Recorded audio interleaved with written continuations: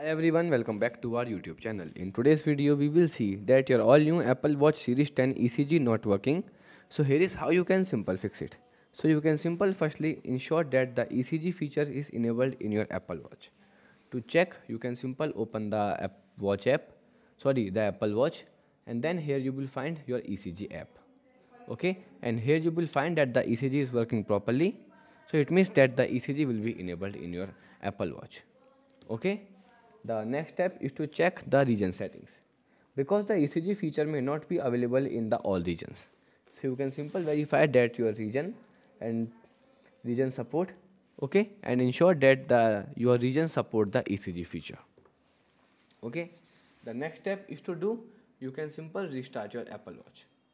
So sometimes a simple restart can resolve many software glitches issue. So to perform a restart, you can simple long press the side button and the little crown together until you see the Apple logo on the screen. Once you see the Apple logo on the screen, and then wait for some time to restart your Apple Watch. Okay.